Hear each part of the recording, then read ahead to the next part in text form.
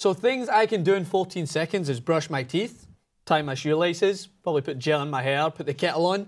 But I definitely could not put someone into a submission hold and have them tap out in 14 seconds like Ronda Rousey did. There is zero chance that you can do any of those things in 14 seconds.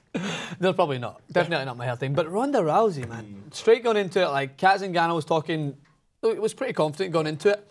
From my perspective, she came out and attacked the caged lion at full speed, which is something that, for me, is a little bit ridiculous because, as we know, Ronda Rousey, she's at home in the chaos. She likes being involved in those scraps if someone comes at her with full pace because she knows how to work it. She knows how to get into those positions, and her armbar submission is her go-to, and she got it within such a fast time. Unreal. So Cat Zingano is talking a lot of shit, which is great for the sport. We love anybody coming out and saying and talking trash. It's great. Yeah. But you walked into a fight you obviously couldn't handle because she came out flying. And one of the tweets, it's actually the second tweet we have, said she came out like a lion. They said it was going to be that type of, like that was going to be her strategy. And it obviously failed miserably. Yeah. Because within 5 seconds of her jumping at Ronda Rousey, I think she landed a flying knee. Yeah, good for knee. you. You're like one of the first people to ever land a flying knee on Ronda Rousey, and that turned into right to the ground 14 seconds later. If you get submitted in a UFC fight quicker than it takes to make an Instagram video, you're obviously doing it wrong. So Ronda Rousey now, three KOs, or TKOs. Yeah. 1 minute 30 seconds her last 3 fights. That's her combined time. Yeah. I don't think it's even a question. She's the most dominant fighter in the UFC. Yeah. And now a lot of people try to make the argument that, well, women's fighters keep to the women. She might be the most dominant women's fighter. Well, there's a more dominant male fighter. I don't believe that's true. Like, no, you're not going to put Ronda Rousey in the ring with John Jones, obviously.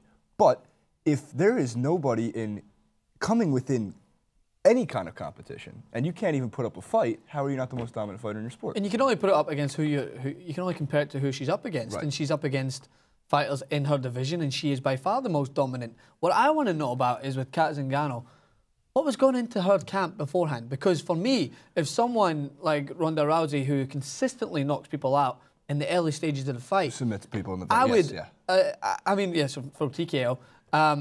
I would understand, for me, is that if I was a trainer, I'd be like, keep her at a distance, try and frustrate her, try and take the fight to distance, because we haven't seen Ronda Rousey as much going the distance as what we have in the early rounds when she takes people out with her submission. Not go flying right at her and put yourself in a situation where you're going to be dropped, because... You got to keep distance. Yeah, and when she got her, fair enough, you land the flying knee, but you're susceptible then to be grappling.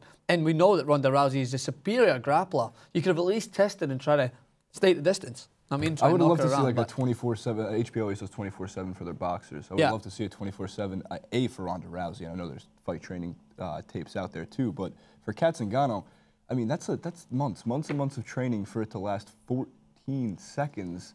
Obviously, your strategy failed miserably, and you got to work that. So I know now that Ronda Rousey wants Chris Cyborg. Yeah. And that seems like the UFC is has to give him that fight.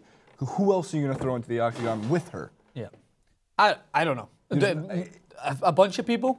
Maybe try and outnumber 2-on-1? Yeah, 2-on-1 and see if she can handle that. It really would be interesting if there was a 2-on-1, because I wonder if she could take down 2. So what do you think, if you're telling Cyborg, what do you think that she needs to do to go into this fight to try? Distance, keep your distance. Yeah.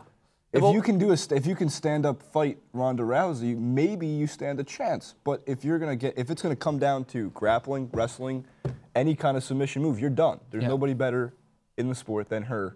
At least, especially in women's, possibly in the entire UFC. And one thing's for sure, don't go out flying and try to set the crowd alight by just being like so hyped up in the moment that you want to. I don't know if that was her game plan or if she was just hyped up in the moment and that angry towards Ronda Rousey. You wanted talking some shit before and wanted to just end it quickly, but it just was, for me, it was a foolish decision, foolish strategy, and she paid the price. And I just think it's petrifying to see someone so efficient in the sport and so talented. I don't know if there's anyone who can try and compete with her in the world, at least, or if there is someone, we want to see it. We want to know what you guys think. Is Ronda Rousey the most dominant fighter in the UFC? Let us know. Comments below. Subscribe to TYT Sports from me and Jason. Thanks again.